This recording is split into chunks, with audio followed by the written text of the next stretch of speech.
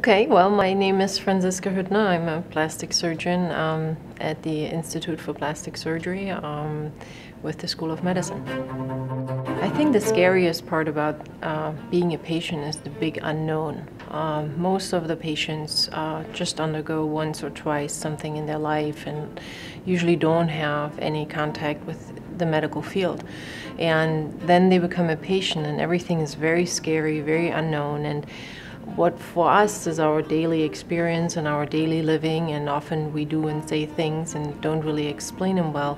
We have to take a step back and explain that to the patient very well, because they might not understand what we're saying. So I think the big unknown is the most scariest thing for them, and if we can help them with that, I think we do well.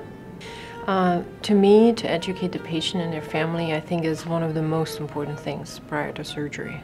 I take care to make sure I answer all their questions and really explain to them what is about to happen.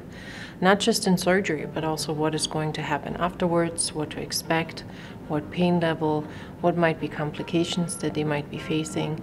And if you take time to explain it to them, then they will be prepared for what's ahead of them, and it also is going to decrease their anxiety level. And often I hear patients say, and that is exactly what you told me before, and I said, that is why I take the time to do that.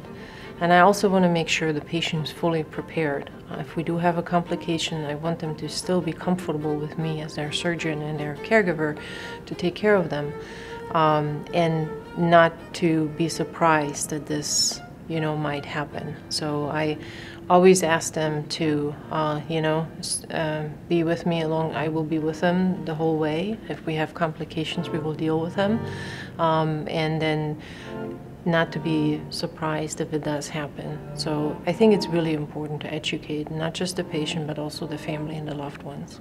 Because when you're on that other side and you're the patient and you experience everything, from the other side, then you realize really quickly how important it is to, see somebody smile at you, or to somebody give you a reassuring word, or just actually take the time to really talk to you for, however long you want to talk, and to answer all your questions, and just to make sure you do feel comfortable with what's going on.